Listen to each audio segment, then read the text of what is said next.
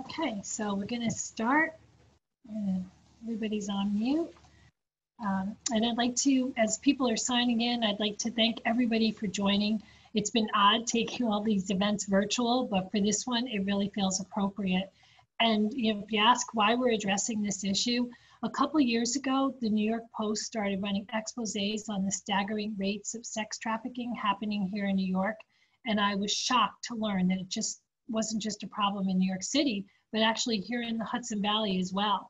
After that, Lo Hood published an article. A woman who runs a Hudson Valley organization that helps victims of trafficking is quoted as saying, "Human trafficking is occurring in every corner of every neighborhood in the Hudson Valley." And I remember being shocked to hear that and immediately thinking to myself, we have to do something about this. That's why I immediately introduced legislation to help raise awareness, hold perpetrators accountable, and better protect victims, and why each year since those reports, I brought together a panel of experts to address this topic, to speak candidly with other neighbors about the issue here and provide you with the tools that you need to stay safe. And, when we talk about holding perpetrators accountable, we also saw the bail reform legislation that was put into place. And we had so many people come forward. It was bipartisan.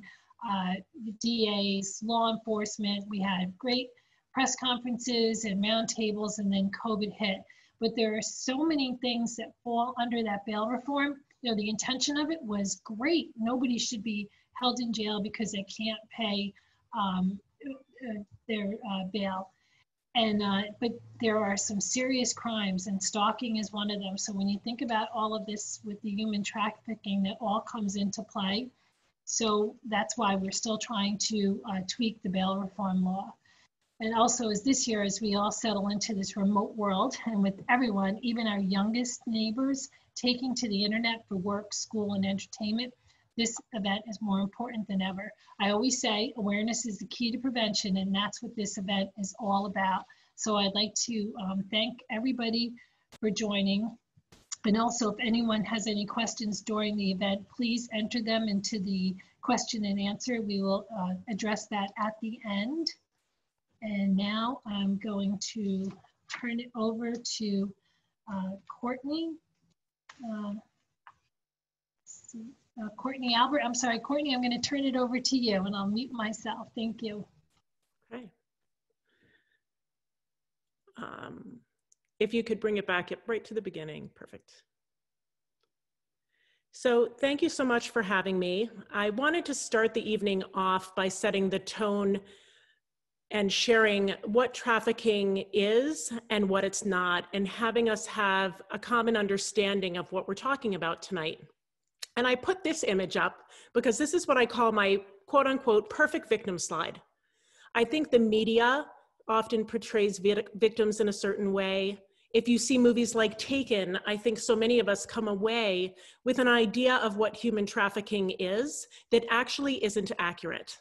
So I have this image up here because I think a lot of assumptions are that victims are only young girls, that a lot of times the perpetrator is a stranger, and that only force is used, that maybe they're kidnapped and that they're tied up and they're held, either they're tied up, they're bound by chains, or they're behind locked doors. And that is just not the true image of what human trafficking is. That can happen in a minority of cases, but it's really not the majority. And it's really important that we have a clear understanding of what it really truly looks like and what elements are involved. So to start off, just a few facts. If you look globally around the world, approximately 71% of the victims are women and girls. So that means that almost 30% of the victims are men and boys. So understanding that victims can be men and women, adults and children. And if you look at the numbers globally, 25% of the victims of human trafficking are children. That means that 75% of the victims are over the age of 18. So the majority of the victims are actually adults. Another thing that I like to point to in this particular image is we see Taylor Swift here tied up. a lot of people can really wrap their heads around why someone can't leave a situation if they're tied up or they're behind a locked door. What's harder for people to understand is that when it comes to human trafficking, there are other elements involved. There are things like fraud and psychological coercion that can be extremely powerful and that hold people in these situations. And the final piece, we have this image of this guy kind of coming down, that traffickers perhaps are all males, and that's not true. Traffickers can be men, they can be women, they can be individuals, couples, gangs, full-fledged organized crime. And unfortunately, for most victims, the traffickers are people they already know. They are not strangers. So when you hear of these situations of a kidnapping off the street by a stranger, that again is the minority of cases.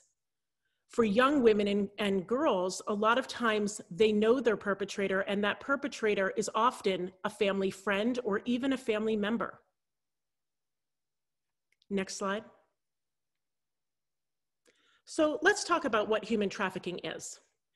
Human trafficking is a crime that involves the exploitation of a person for the purpose of compelled labor or commercial sex through the use of force, fraud, and/or coercion. So let's start at the beginning. It's exploitation. This is a crime against a person where one person or a group of people are exploiting another for their own benefit. It's first and foremost a human rights issue. It violates people's dignity and basic human rights. The next piece, for the purpose of compelled labor or commercial sex act. What that means is, I know we hear a lot about, and tonight we're talking a lot about sex trafficking.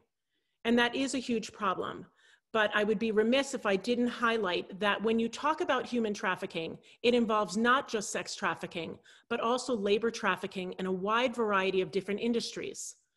Agriculture, construction, manufacturing, hospitality, restaurants, domestic servitude, which is a maid or nanny in someone's home. So you do find it in a wide variety of industries. And there can also be an overlap where there are cases where someone is being forced into both sex trafficking and also labor trafficking at the same time. And then we have this last piece of the definition, that there's the use of force, fraud, and/or coercion. So there's usually a mixture of more than one of these things. And I'm going to be going into more detail about what these are. Next slide. To help understand human trafficking, there's something called the AMP model. You need an action, means, and a purpose for it to be considered trafficking. And the action is how the person got into the situation and what's happening, how they're being recruited or moved around or advertised. You have the means, either force, fraud, or coercion. They're either in compelled labor or forced into the sex trade. And what's important here over on the right side is that if someone is under the age of 18 and they are found in commercial sex, they are viewed as a human trafficking victim without having to prove the means. So what that means for law enforcement and for prosecutors is that even though means are involved, when it comes to children under the age of 18, you don't need to prove those means because the child is under the age of consent. Next slide. So let's talk about the means. At the beginning, I have that image of Taylor Swift who's tied up. That would be an element of force, right? Someone is bound against their will. And I think it's easy for us to have an understanding of why it is that force might keep someone in a situation. Some other examples of force are physical assault, sexual assault, confinement, kidnapping. And then there's other things that we may not think of. Deprivation of basic needs, like keeping someone from being able to eat and drink and sleep.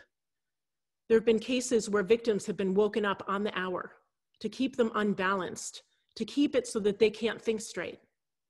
And then facilitated drug use is another type of force. One of my clients in particular, her partner was actually her trafficker, and he would hold her down and force her to take drugs. So that's an element of force, being forced to take drugs. Now, when we look at these next two elements of fraud and coercion, these are easier to conceal They can be overlooked, but they are extremely powerful. And these are instruments that are usually used prior to force.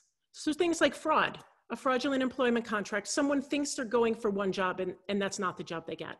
Or maybe there's false promises of love, of employment, of acceptance. And coercion, threats to yourself, threats to a loved one or threats to a pet, threats of arrest, blackmail. And I know one of the things that we're talking about today is how technology folds into this.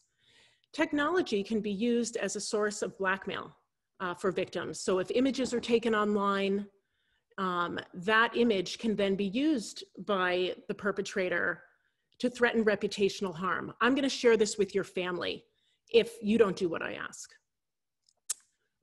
Other things like psychological manipulation and control, I'll get to in more depth in a little bit. Next slide. Something else that's really important to understand is that human trafficking is not a new issue and it's not a siloed phenomenon. It intersects with all of these other issues that you see here up on this screen and many more. It intersects with issues such as poverty, substance abuse, immigration, intimate partner violence, and child abuse. And in many of these instances, these issues are things that make people vulnerable. The key to human trafficking is really vulnerability. Traffickers look for vulnerability. And if they're able to find vulnerability and target it, that's what they're going to use to recruit somebody. So if someone's in desperate need to make money, to survive, then that might be used as leverage. If someone has a substance use problem or addiction, that might be used as leverage.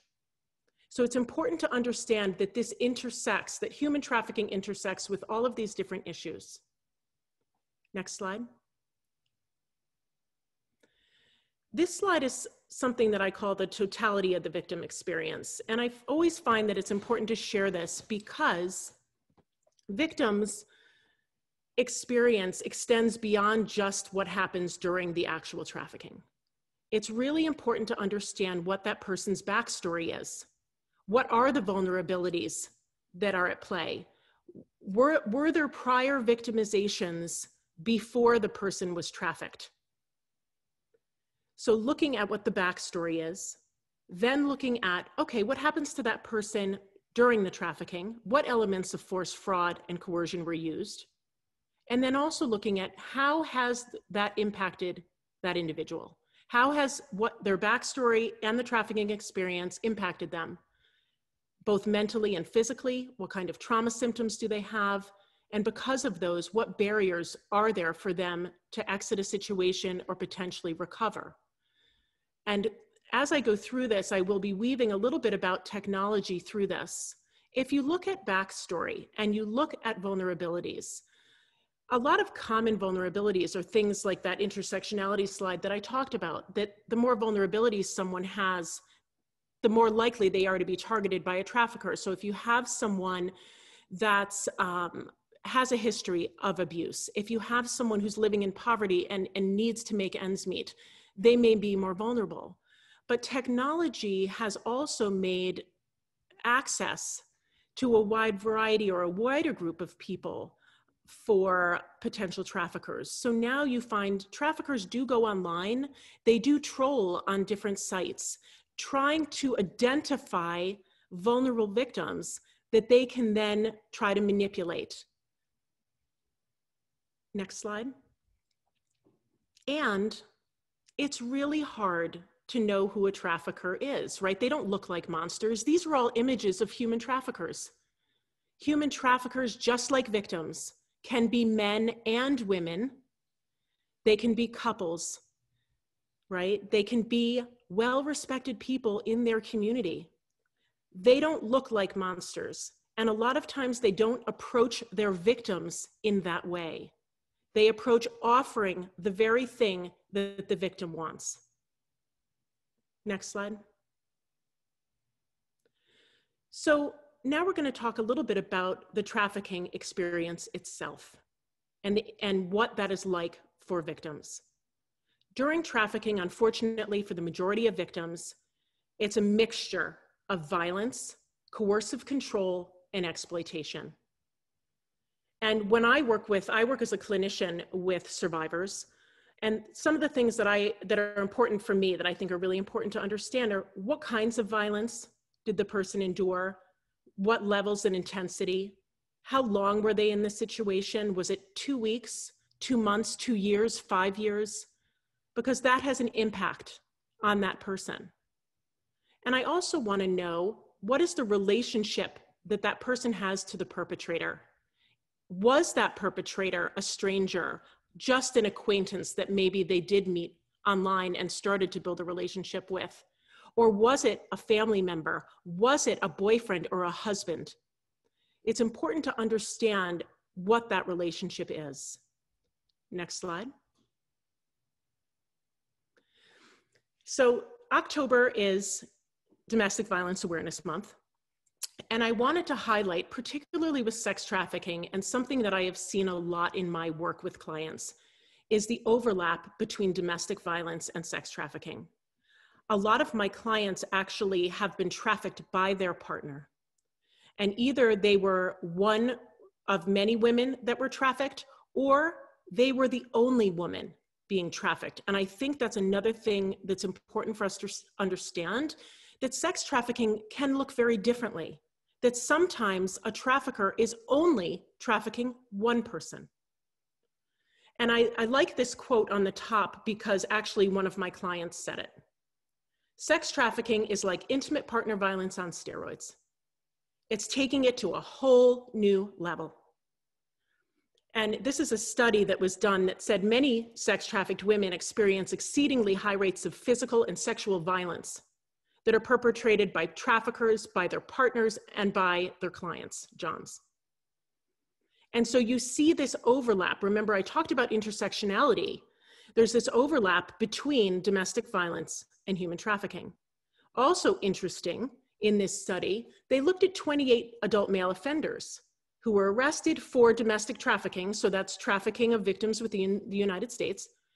Look at the numbers, 71% had a documented history of intimate partner violence as well. 64% documented history of general violence, and 46% documented history of additional sexual violence. That these perpetrators are committing other crimes as well. Next slide. For the victims of trafficking, particularly when you have the perpetrator being the partner, the boyfriend, the husband of the victim, the power and control dynamics are really powerful. And again, one of the things I hope to get across today is the importance of coercive control and psychological coercion, and why it is that it's very difficult for victims to leave. That instead of looking at it as a violence model, really trying to look at it as a coercive control framework, because we often assume, right, violence and discrete moments of violence end. However, coercive control never ends. It does not stop. Even if the beating has stopped, even if an assault has stopped, the coercive control, this patterned oppressive behavior using fear, intimidation, and threatened repercussions that instill compliance are ever present. And I have had so many clients share these exact same things. This is what they see. There's destruction of property in their home, brandishing of weapons, boasting about the number of weapons that the perpetrator has, threats or actual harm to friends, to loved ones, to pets.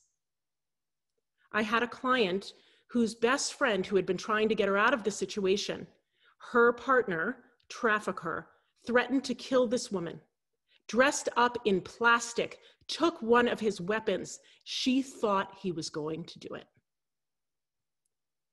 Isolation, and then monitoring. Monitoring through technology. Here's another piece about technology. Someone does not have to have their trafficker right next to them in order to be monitored and controlled. There's video surveillance that can be put up within the home, GPS systems that can be put in their phones. Someone is constantly texting and calling, and the victim has to reply, or there will be a problem when that person gets home. Next slide. And with trafficking, there's this additional coercive control tactic that relates to reputational harm or legal ramifications. Threats of exposure about the sale of sex. You're the one who's going to get arrested for prostitution, not me. You're the one who's going to get deported, not me. Or your loved one who's not legal, I'm going to get the immigration officials out to get them. Threats to out someone who's in the lesbian, gay, bisexual, transgender, queer community. That could be something that would force someone to be rejected by their family. And then use of ads, pornographic pictures and videos can be used to instill compliance, threatening to show those to other people. And also something that these traffickers often do is that they use and put those images, they put the advertisements onto the client's phone. They don't use their own phones. They put it under the client's name. They use the client's phone, my client's phones, their victims' phones, because that way they can say, oh no, it wasn't me. This victim did it of her own accord. Next slide. Evan Stark, who coined the term coercive control, and I think this is a really powerful definition, something I want to kind of close on. The aim is total domination. And this rings so true to me because one of my clients said to me, after she had been out of this situation, her husband was her trafficker. In one session, she had said to me, it wasn't enough for him to control certain aspects. He had to have total domination. The primary outcome of coercive control is a condition of entrapment that can be hostage-like in the harms it inflicts on dignity, liberty, and autonomy, and personhood, as well as physical and psychological integrity. It's extremely powerful. Next slide. And so, as I move on to Dave, who'll be coming up next and talking about what we're seeing in Dutchess County, I want to hopefully have instilled in you the different elements that can be involved, how powerful coercive control can be, and how complex it can therefore be for victims to be identified and for them to recover, that they oftentimes have been impacted by what's happened both physically and mentally, and it can impact how they look. So if you remember back to the slide I started with, my perfect victim slide of Taylor Swift being tied up and looking so innocent, and I want you to now look at this slide of these cats, that sometimes this is actually more like what you might see with a trafficking survivor. Maybe they're really startled and scared or angry. That this may be more of what you get as opposed to that first image. Now I'm going to turn it over to Dave. Thank you.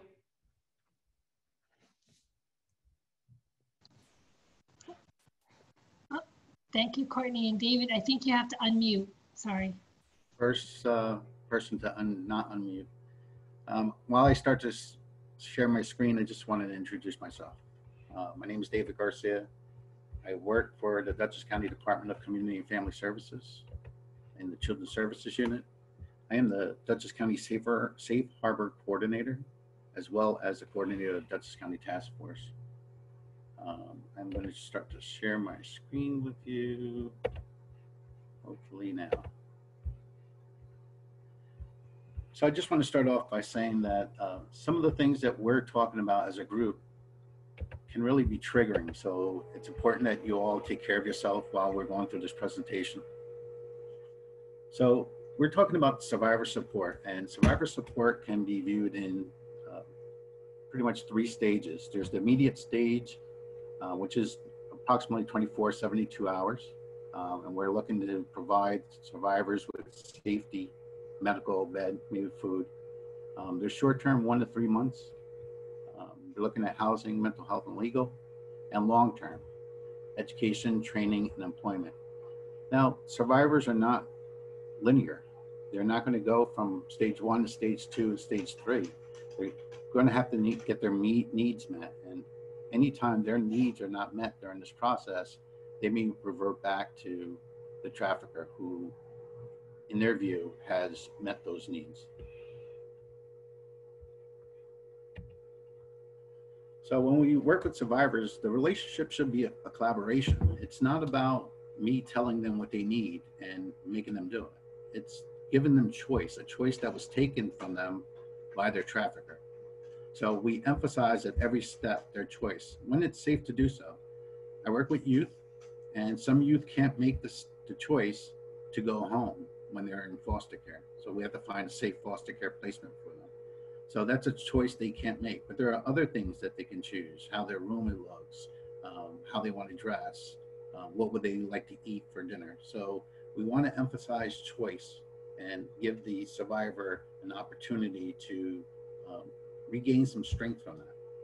We also want to listen carefully to them. This is their life. They know their life better than us. And we want to make sure that we're listening to meet their needs. And we have to let survivors have predictability and control over their own healing. Everybody knows what best works for them. And we have to give them that respect as for the youth that I work with, and of course as adults. So a little statistics for youth trafficking. So as I said, I work for the Dutchess County Safe Harbor, and my clientele is youth primarily involved in child welfare or the juvenile justice system. And they, sorry, I just had some background noise. And youth in the juvenile justice and child welfare system are at high risk of being trafficked. In the USA, children are most likely to be exploited by their families and friends, as Courtney said. As Courtney said earlier, young women and girls are recruited in the commercial sex industry due to economic need, maybe family and peer encouragement. There's reports estimate that maybe as many as 50 to 80% of child sex trafficking victims have had contact with the child welfare system, as well as the juvenile justice system. So it's important for Safe Harbor to be involved with child welfare in trying to identify youth who are at high risk. In 2007, New York State Office of Children and Family Services identified 2,652 child trafficking victims statewide. 85% of them had contact with the child welfare system. So we implemented this initiative in New York State. We were the first state in the country to have the Safe Harbor Act initiative. So what does it look like in Dutchess County? Well, in 2015, we started collecting statistics. I gotta move my group over here because they're blocking my screen. In 2015, we received 4 referrals of youth who are at risk of being trafficked or are trafficked. So there's no statistics here for 2014. And most people, when we do a live presentation, say, well, maybe there wasn't any trafficking in 2014, like it just started in 2015. Well, that is not so, of course. We only saw 4 because we just started implementing, identifying these youth who are in the child welfare system. As we went along, in 2016, we had 4. 2017, as we started doing more awareness trainings and educating the community about it, we received 26. We boomed in 2018 to 41, and in 2019 we had 41. Of these numbers, the greatest number population is in the city of Poughkeepsie. Most of these victims were African American and they were female, heterosexual. 2020 so far, we've only had 13 as of June 30th. Now, of course, everyone knows we had COVID, and COVID pretty much shut everything down. And we thought, well, maybe it's shutting down trafficking. So let me check. I checked with our regional partners, and we all had a dip in the numbers of youth being referred to us. But we expect that as we start to open up again as a country, that we're going to have more youth identified when they are face to face with mandated reporters, and people have access to them they have access to other individuals to tell their story. So here's a little breakdown of the numbers for 2019. 35 female, 6 male. Majority are heterosexual. Our age group, and it's consistent nationwide, is that we're in the 16 to 18. In the past, we were seeing numbers from 12 to 15 was the majority, but we're seeing a boost that most of the individuals involved are in between 16 to 18. And in Dutchess County, we had 3 youth confirmed as trafficking victims.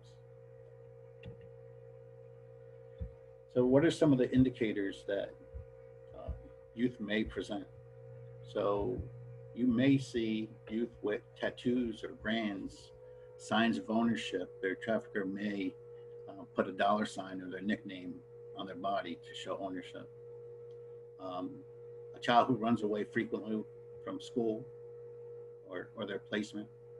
There's truancy involved. There's indicators of reports of domestic violence in the family and as well as their own relationships. There may be a stalking situation. They may have an older boyfriend, and we're not talking 1 or 2 years. We're talking, a greater number of years between the two of them. Suddenly, they have unexplained possessions. Everyone has a phone nowadays, but now this youth may have 2 phones, or they had a flip phone before. Now they have the latest iPhone, and they always seem to have the latest iPhone. But that their family doesn't have the money to provide that. So where are they getting that from? Most teens are already attached to their phone, but we're looking at a more excessive attachment to their cell phone. They're getting text messages from people. They're being more secretive. There's a disconnection from social support, so they might isolate themselves a little bit more from their normal friends and family. A lot of street slang for the sex work, age inappropriate sexual behavior, or sexually transmitted infections.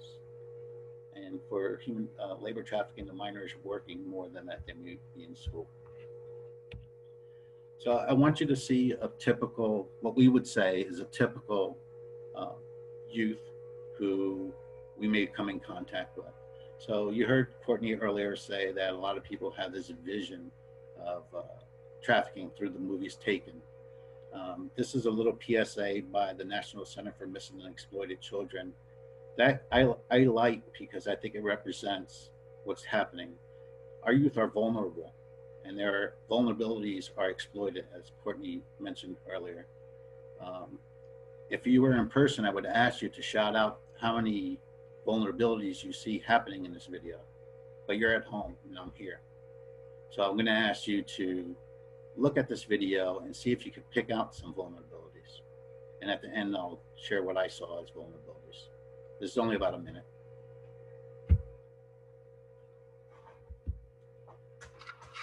Hey, we had it. Can you hear it? You ladies from around here? Action. We paying you to talk or to drive? My bad.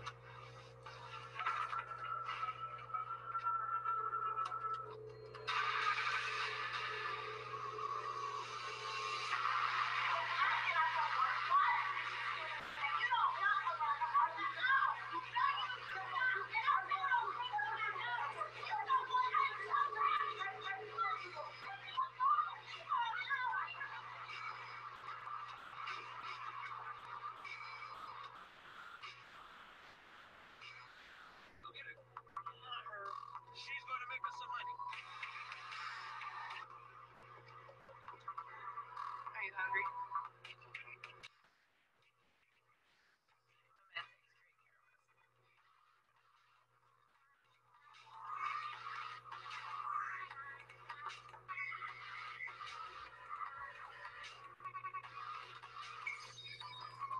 I said, where you been? Not what do I think? Answer the question.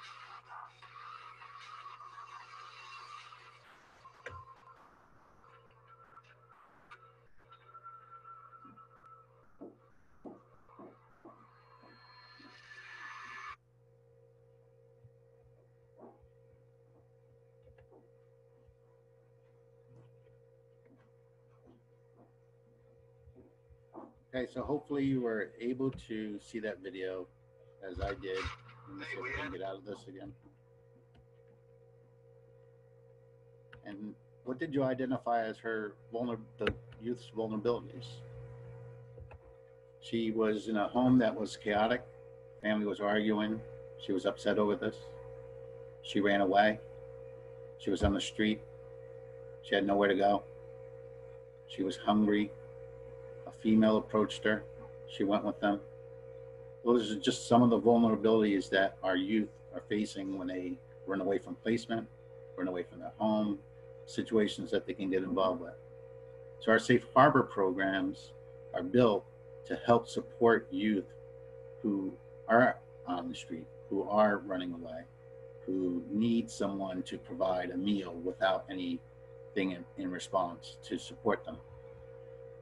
I run a prevention education group called Not a Number with youth. And before and after every session, there's 5 modules. Before and after, we ask youth to take an index card and write something on it at the end, whatever they want. Make a comment, a question, a concern. We're hoping that we get disclosures about something that's happening with them. And sometimes we get smiley faces and good job. And one youth who was in my group said, "This human trafficking is the exploitation of my vulnerabilities." And it's true. You know, if we can teach children to recognize what their vulnerabilities are and recognize what exploitation looks like, we can prevent, hopefully, youth from being trafficked. So I'm going to pass it on to my compadre in Putnam County, Mary Beth Ross, who also does Safe Harbor there. Thank you, everybody. Thank you, David. And thank you, Mary Beth, for coming on. Thank you. I'll stop sharing my screen in a second when I figure out how to do it.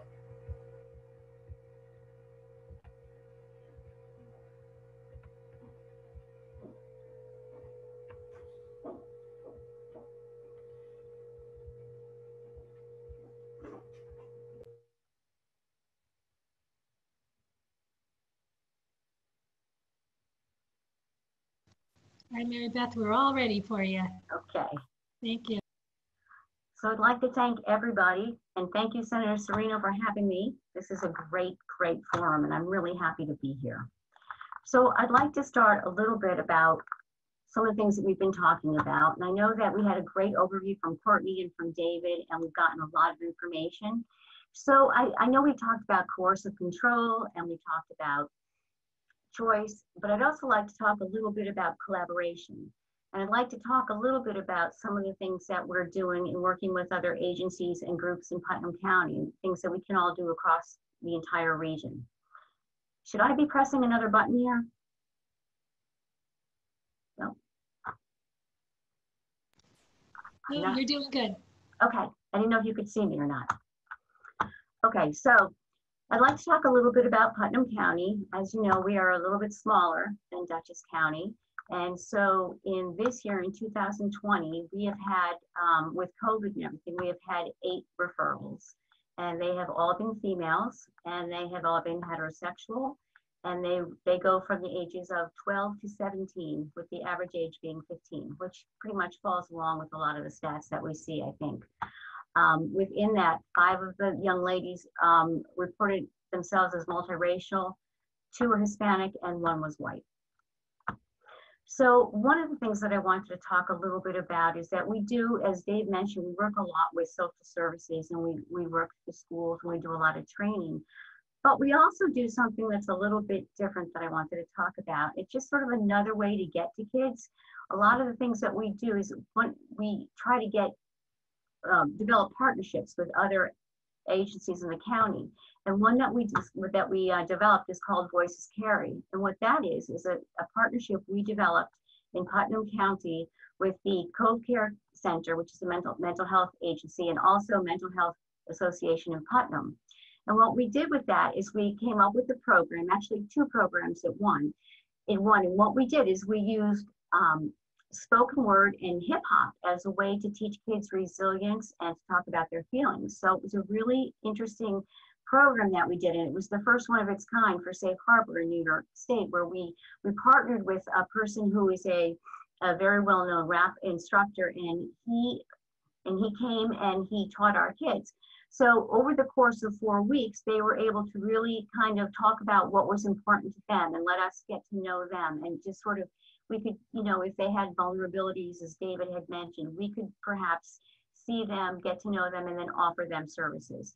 So it worked out very, very well. Unfortunately, with the pandemic, it stopped for a while, but it's something that we are hoping to bring back, probably hopefully by the end of the year or maybe next year.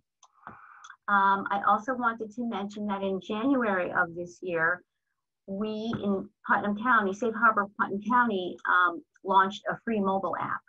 So what the app does is it's called Safe Harbor Putnam County, and it really helps us educate the community about what trafficking looks like and what to look for. So for instance, it gives you definitions of trafficking and CSEC crimes. It gives indicators to assess a youth risk of trafficking. It gives resources and programs in Putnam County for youth who may be trafficked or those who are at risk of being trafficked. I could just show you, it's right here, and it's available on the App Store and also in Google Play, and it's called Safe Harbor Putnam County. And then another thing that happened with us that we think is going to be really great in terms of working with the region and educating people is that Safe Harbor Putnam County, working in collaboration with the Child Advocacy Center of Putnam County, was awarded a $50,000 training grant from the National Children's Alliance. So we're really, really excited about some of the work we can do with that. One of the things that we were able to do is for the Putnam County Sheriff's Department, we were able to buy a new computer and a forensic program, which is really great because it really helps to conduct a thorough investigation of computer hardware for things like human trafficking or for child sex abuse images and other CSEC crimes. So in the investigations, what we find is that in many of these investigations, as you may know, there are many, many devices. There are phones, there are tablets, there are computers, there are laptops, there are many of these devices that are used. So this lets us, lets the police look at them and do a thorough investigation.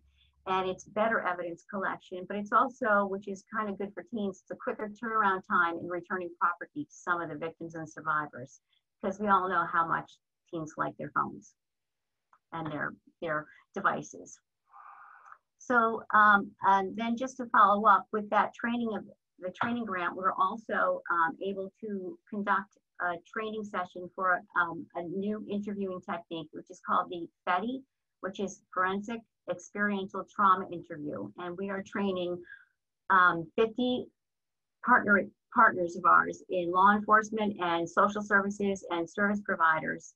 In this methodology, it uses the latest research in trauma and memory. So it helps us in a very groundbreaking way talk to victims and to get information for whatever we need it for in a way that does not traumatize victims. So we're really excited about that.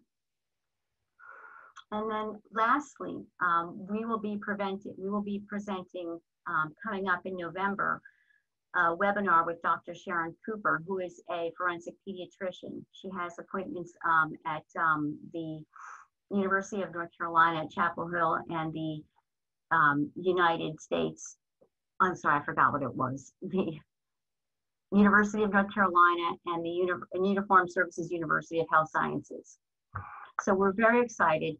Dr. Cooper has lectured at 300, conferences, both nationally and internationally. She consults to Interpol. She does a lot. She's consulted with about 45 countries who are working on the rescue and identification of child and adolescent victims of sexual exploitation. So we're really, really lucky to have her. We're very excited for this upcoming webinar because she'll be talking a lot about child sex abuse images, which is an area that is very related to, as Courtney was saying, she touched upon it briefly.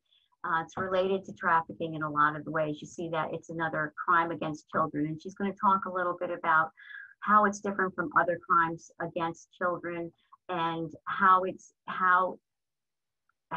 as agencies and service providers can best provide services to child victims and survivors. So in a nutshell, that's kind of a little bit about what's going on in Putnam County. And I believe at this point, I'm turning it over to Megan. Thank you, Mary Beth. Hi, Megan. And Megan, I don't know if you and Becca are going to go at the same time, however you guys want to do it. I know you guys are going to talk about tools and tips from Grace Smith House, so however you choose to do it is fine by me. I'm going to mute myself. Thank you, Sue. So I'm actually going to kick us off. My name is Becca Polanski. I'm one of the community educators with Grace Smith House, which is a domestic violence agency in Dutchess County. And Megan and I are the Prevention and Education Department, which means that we give a number of different workshops around education prevention, and we have been trained by Courtney so wonderfully to give prevention tips for human trafficking as well. So I'm going to go ahead and I'm going to start our PowerPoint up here. So hopefully everybody can see that okay. So in order to really address prevention, and sort of the things that come along with that, we have to talk about what's happening in human trafficking as well as what's not happening in human trafficking. As I believe pretty much everyone who has presented already tonight has mentioned, everyone is attached to their phones right now. People are constantly sharing information, things are constantly being shared on social media, and a lot of false information gets spread as well. So to sort of address that, I want to talk about 3 of the major things that you hear about when you hear people talking about human trafficking. The first is the sort of target parking lot post, right? There are plenty of these on Facebook. I see them constantly. I know Megan mentions that she sees them all the time. And generally what they are is a post that says, someone was following me around the store, you know, they were going to grab me, they were going to put me in their car, everyone please be careful. And I really just want to revisit the point that Courtney and Dave made earlier, which is that trafficking does not usually happen from strangers, right? Can that happen? Absolutely. But the odds that someone is going to abduct someone from a busy store parking lot, stick them in the back of their white van, as it were, those odds are really low. Most victims, when they are sort of lured into a trafficking situation, whether it's sex or labor trafficking, are lured in through more underhanded means. That coercion that we talked about, that persuasion, they're already vulnerable. So when you see posts like that, I think it's really important to ask yourself, if people were regularly getting abducted from the Target parking lot, would I have heard about it? Again, can it happen? Absolutely. But it's a very, very small part of what contributes to human trafficking. Most victims enter the situation in some way, shape, or form willingly. They've either been groomed over time, it's survival, right? They're approaching that person because they think that person is going to provide for them. It's those false promises. And the people that are initiating that trafficking, the traffickers, aren't always that sort of creepy old person, that sketchy guy that you see. It's like in the video that Dave showed, that girl was approached by another girl who was maybe around her age, a little bit older, someone that was relatable to her, and that's how she was able to get her into that situation. Because you're more likely to trust someone that you can identify with, that you think relates to you. So again, if you see someone that you think is following you around the store, is following your children, could that person's intentions be bad? Absolutely. But there could be another underhanded reason for that person doing that. Secondly, something I want to touch on, which isn't on my slide here, is the personal information scam. And this is actually more common. So this is someone who's being trafficked because their legal documents are being kept from them. They've given personal information, they've given their license over, maybe they were promised a job, maybe they were promised money, a nice place to stay, and now they're being kept in that situation because their means of getting out are being withheld from them. And then lastly, I just want to re-emphasize sort of Courtney's perfect victim image, right? Not all trafficking victims are chained up. Most aren't. Most people who are trafficked, that's not visible to someone who isn't educated about the signs, who isn't educated about what some of those things that Dave talked about might be, whether it's suddenly they have all of these really nice personal possessions, or they're working more often than they're in school. Coercive control and threats are incredibly powerful, and that can keep someone from leaving their traffickers, from seeking help, and it can be the reason that they go back to their trafficker. And we know that especially from intimate partner violence. that person doesn't have an external support system, they're likely to go back to that person, right? Someone can be trafficked and still be living at home, seeing the people that they see regularly, and still going through that experience of trafficking, right? So what are the facts then? If we know what's not happening, then what is actually happening? As I had mentioned before, people are generally recruited when they are brought into a trafficking situation. They're not plucked off the street. They're not plucked off the sidewalk. They're coerced. They're forced. Maybe they've been made empty promises, right? It can be promises that they're going to get a job that's going to pay them a lot of money, or if you move here, I'll marry you, I'll love you, and then they're in a labor trafficking situation where it's like, actually, now I've taken away your immigration documents and I'm going to force you to work. And then sort of those other things that we touched on as well. And with that, I am going to pass it over to Megan. All right, so prevention and education is what we do, and prevention raises awareness. So what is prevention? Prevention is an action of stopping something from happening or arising. And how do you do that? Well, you do that in a couple different ways.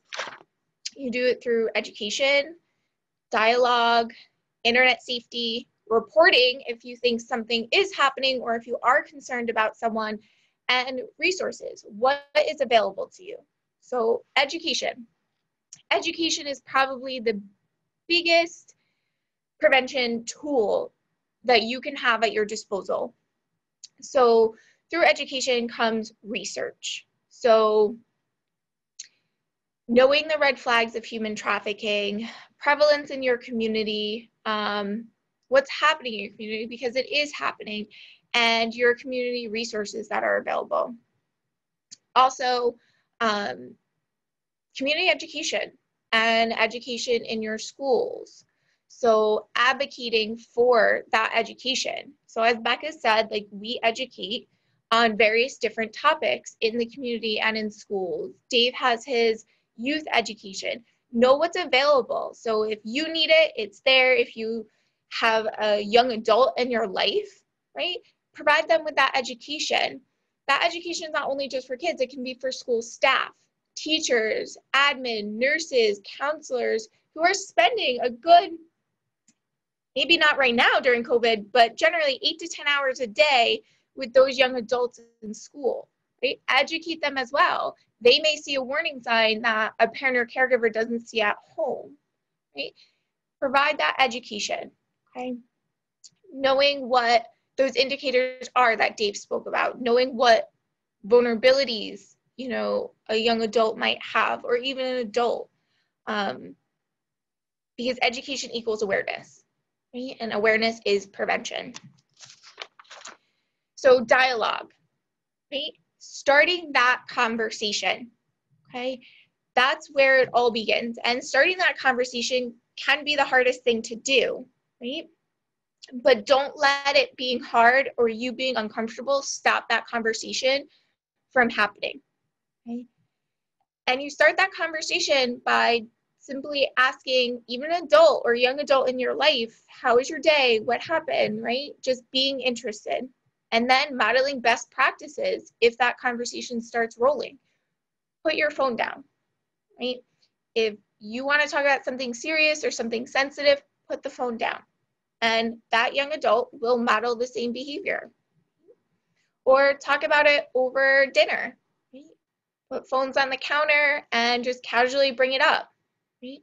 The more you talk about uncomfortable topics like human trafficking, the easier they are for that young adult to come to someone and say something feels off, or maybe that they need help. And use non-judgmental attitude and language. One of the biggest fears among young adults is the fear of being judged, right? By their peers, by other adults in their life, okay? So it's one of the biggest things, non-judgmental attitude and language. You know, saying things instead of like good and bad, that's interesting, you know, tell me more, being, focusing on the situation at hand and not generalizing, right? And not being too vague and not drawing from other instances. Focus at what is currently happening and have that open line of communication, right? Talk about the topics. Start talking about these topics of needing to be safe in public and online young, right?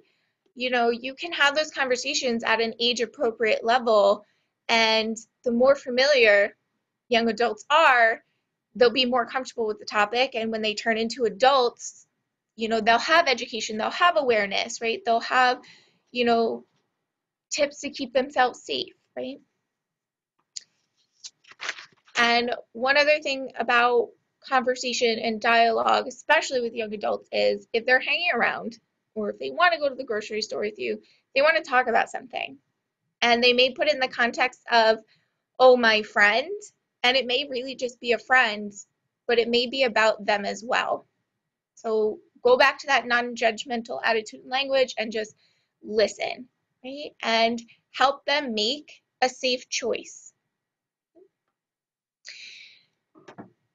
So Courtney and Dave and Mary Beth have talked a lot about the internet. It's 2020, right? Especially now during COVID, the internet is a huge way that individuals stay connected, but it can also be a huge way of causing harm, right? And, you know, Courtney talks a lot about that recruitment period and finding vulnerabilities, and that is happening online, okay?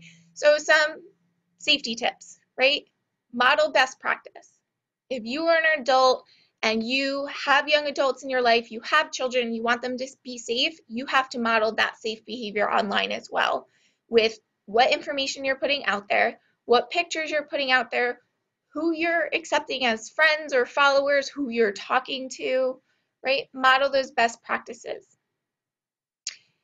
Even for adults, be aware of the information you're putting in your profile. So that bio section where you can put your name, your date of birth, where you work, all of that stuff, someone can use in a harmful way. So just be aware of what information is out there for anyone to grab, right? Don't put that personal information.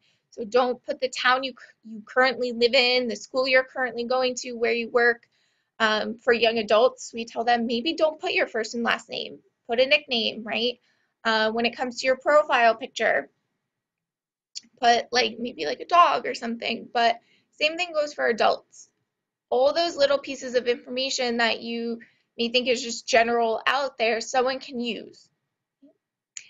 Do not accept requests from unknown people or companies. So unknown people, you know, they may have like 1,200 friends. You may think, oh, they're not going to know who I am, and you accept them. Well, anyone can be anyone on the internet, right? And someone can pretend to be a 15-year-old, you know, and try and talk to another 15-year-old, and it could be, you know, a 40-year-old person, right? And that's how they can start that recruitment, right? That's how they can start asking for more personal information or photos, right? It can spiral. So anyone can be anyone on the internet, even if they have thousands of photos on their profiles, right? And companies, right? Just because a company that has 2,000 followers, you know, requests to follow you, look them up, make sure they're credible. You know, someone can create anything on the internet and it may not even be real.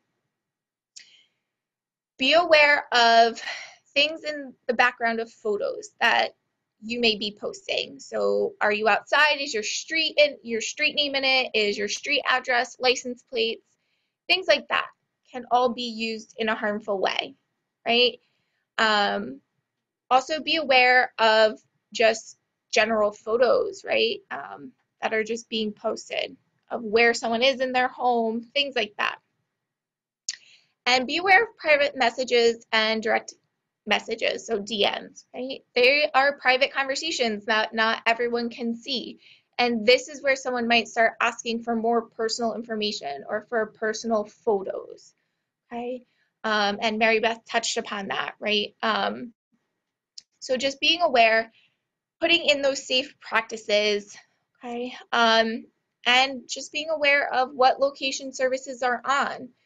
So you may have 1,200 friends, but one person in there may actually be someone they say they aren't. And if you're posting photos and it says you're at, this park with the date and timestamp, they may show up, right?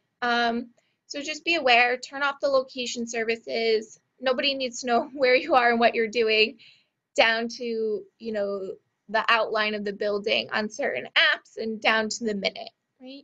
It's all about being safe. And if you're an adult, you have to be just as safe as children, right? So what to do if you feel something's suspicious or you have a concern about something? So reporting, okay? So if you're in an emergency, right, call 911, right? If you're in danger or you feel someone else is in danger, call 911, okay? If you have concerns about human trafficking or you have suspicions, or if you yourself have concerns, contact your local human trafficking task force, right, which would be Dave. The human trafficking hotlines on there. If you are going through something or you have other questions, there's the mental health text line. There's some national resources. Right? You may know someone in another state, right? So you can always pass that information along. Along with education comes resources, and knowing how to help someone, right, is just as important as raising awareness, okay? And then there's some ways to report to New York State, right? You may not be in Dutchess County, so there's New York State information, okay? Always reach out if you have a suspicion or if you see something going on, if, something makes you feel nervous or scared, right? You can even contact your local police department. Make someone aware of it. Right? It could be something, it could be nothing, but it's better to be safe. And just knowing those resources, because if you come across it or if you feel someone, is being trafficked or they just need help, right? Know those resources. These are just some additional resources that we have. There's Shared Hope that has really great, down at the bottom, information on internet safety.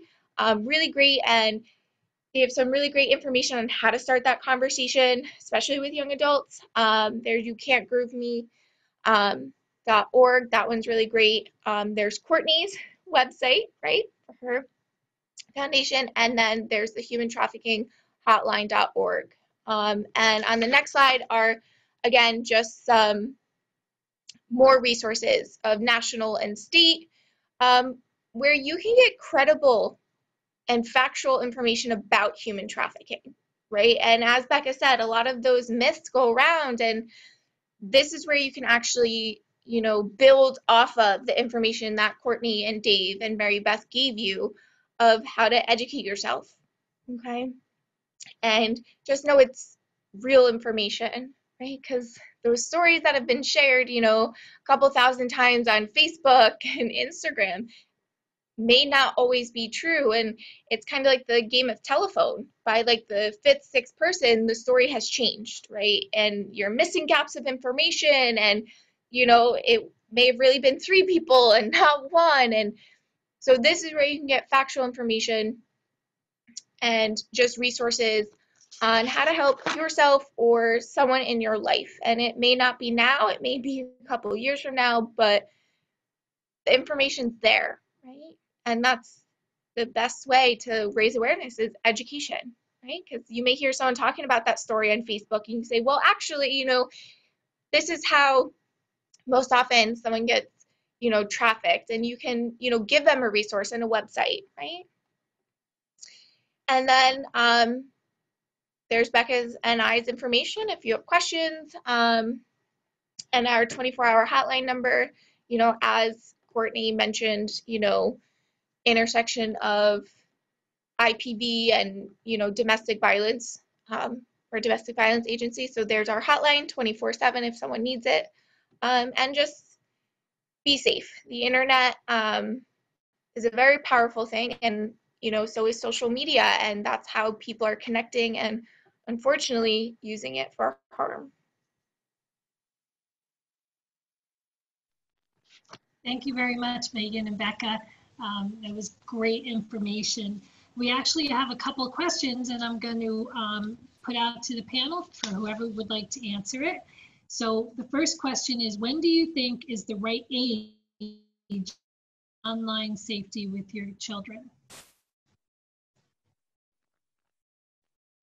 I'd like to answer that one. So really the age that they start using technology, right? You see 2-year-olds walking around with tablets, right? So having that age appropriate. So if they are going to use a tablet, they make tablets for young children, right? So they can't surf the internet, you know, like a learning tablet. So start with that, and just kind of start having that conversation, like the parent or caregiver will help them turn it on and set it up, right? And get them set up, and that if something pops up, right, don't, you know, grab an adult around them so that they can click out of it, right?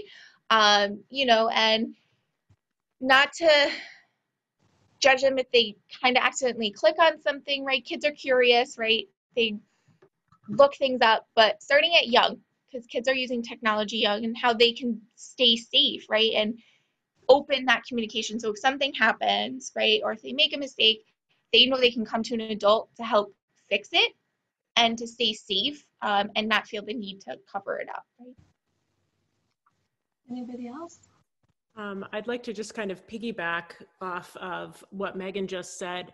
I think at any age, and this goes for relationships and interactions online as well as in person, I think especially for young adults, kids and young adults, if they feel like they've already done something wrong, it is so hard for them to then go to a parent or to someone because they're already afraid.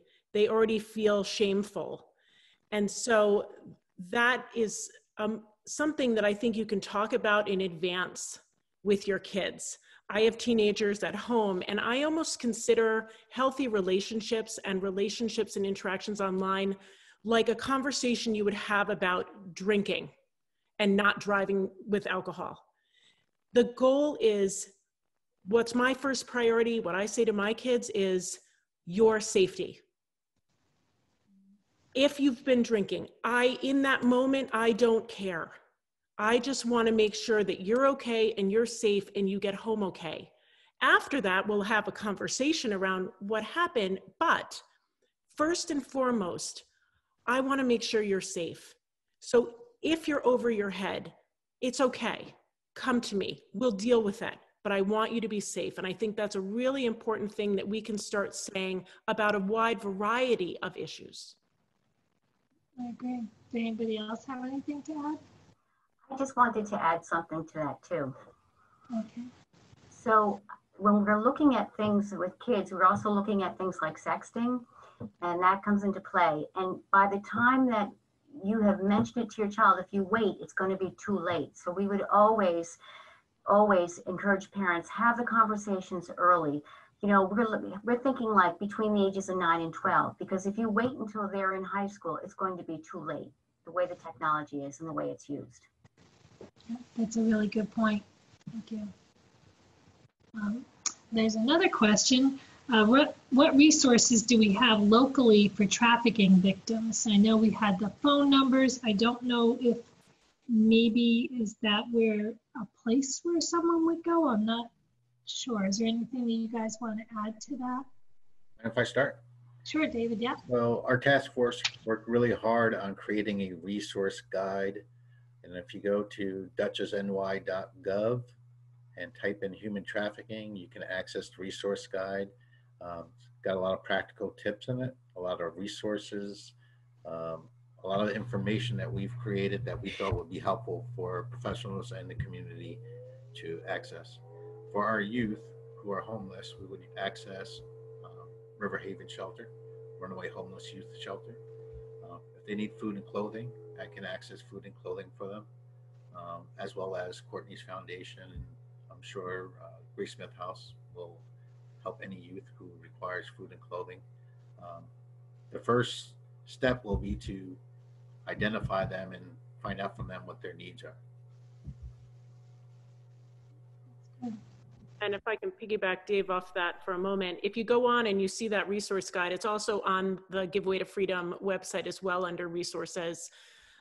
It does a step-by-step kind of quick reference guide, literally step 1, 2, 3, 4, 5, what you can do if you suspect that there's a victim. And then there's also right next to it a list of services for youth and also for adults. So it's easy numbers to call, hotline numbers, shelter numbers, emergency numbers. And if I may, in Putnam County, again, we have the app. It's Safe Harbor Putnam County, and we have all kinds of resources on that. That's excellent. I didn't see any more questions that anybody came up with. Are there any questions that people have asked you that that you could think of that maybe to bring up before we end our conversation? Sometimes people just don't think about the questions and they might call us afterwards, or something that you guys might have dealt with before that we didn't talk about yet. I guess if I could just make a statement, Yeah. Just want people to know that we don't rescue individuals. That's not our role, to go out and try and save individuals from being trafficked. We provide prevention education. We also provide support for those identified as being at risk of being trafficked or having been trafficked. So we're not the police. We're not doing investigations at the local spa to find out if there's anyone being trafficked. I get a lot of calls of, I just got off the train and some guys following me, and that's a call for the police. So not that I don't want to listen and hear them, and I will drive my car down and take a look, but we really don't rescue, so that's a police issue. Okay. And I know, Dave, to piggyback, in Dutchess County, what we do encourage, it's hard sometimes if you do feel like you want to call the police, what we've been trying to do is encourage everyone, at least in Dutchess County, to call Dutchess County Sheriff. Because that way, everyone's not calling different stations. If one person calls the town of Poughkeepsie Police and another person calls Dutchess County Sheriff and another person calls Hyde Park Police, all about the same situation, they're not going to necessarily know that, oh, there's actually been 3 calls about a particular place or something that's being seen. So we encourage, at least in Dutchess County, that if you are going to call law enforcement, we're asking people to call Dutchess County Sheriff. That's great. And girls, did you have anything else to add, or Megan? When it comes to internet safety and just the remote world and being safe, just be cautious that anything that's put out there, you may delete it, but someone could have screenshotted it, and it's always out there, right? So just be aware. When we do talk to young adults, we tell them like that can come up 3-10 years from now, right? When you're applying for a job and for college, and and just to be safe. And the internet is tricky. Someone's not always who they say they are. And if you go to school with them and you see them every day, be friends with them, right? If it's someone that you've never met and they have 6 other friends with you in common, ask those 6 other people who that is. And if they can't tell you, right, you can make a choice whether you want to have them as a friend or not, right? Just always look into things and just be safe, and find a trusted adult in your life that you can go to if you need help or have questions. That's great. Yeah, were you going to add something, Becca, or no? Okay. Oh, we got another question. Sorry, I thought that. Where is it? Oh, what can community organizations like churches do to help with education, prevention, etc.? That's a great question. And I know, some of the churches did get involved with doing some awareness outreach, which is excellent. But do you guys have an answer to that too? I can weigh in on that. So I know that for myself and Megan, if someone were to reach out to us and ask us for education, we can provide that to various agencies around Dutchess County, 2 different groups. I know Dave provides education as well. So if you're ever unsure and you reach out to Megan, she can always direct you to who the right person might be for setting up that informational session. So Courtney did a good job of training, I believe it was 6 or 7 of our task force members in Human Trafficking 101. And we're all anxious to get out there and talk to anybody. I have done presentations at the Unitarian Universalist Church in Poughkeepsie. And I did a talk out in Armenia. So we will go anywhere in the county. We like to first educate those individuals on trafficking before we actually ask them to participate. But things like creating backpacks for supplies for youth who run away and are out in the street, those things are helpful if they want to organize an event like that. But to be educated first by one of our many trainers would be a good idea, an awareness event. Yes, and certainly reach out to Dave. You know, we now have, I think 7 of us or so in the county that can go out and train. So thank you for joining, because it's a lot to run around and do so many. But now that we have a bunch of people to do it, we can spread ourselves out more. And again, in Putnam County, I'm here, I'm available, and we would love to speak with anyone. That's great. And I can't thank everybody enough for doing this, you know, especially when we think about we're doing this virtually. Everybody's inside right now. And, you know, our kids are home basically, and they're on the internet. So I think it's really important, just as awareness is the key to prevention. And I know we had some great participation tonight, and it's recorded. So we're going to be able to share it. But if anybody that is watching has additional questions, they can call any of the resources that they saw here tonight that is recorded, or they could call our office at 229-0106. And I want to say a special thank you to Courtney and David and Mary Beth and Megan and Becca. You guys are amazing for the work that you do. I can't thank you enough. And a lot of people don't realize that trafficking is here. It's here. Dutchess, Putnam, it's like in every neighborhood, in every corner, right, as has been told. So thank you for helping us with this and for joining in our virtual meeting tonight. I greatly appreciate it.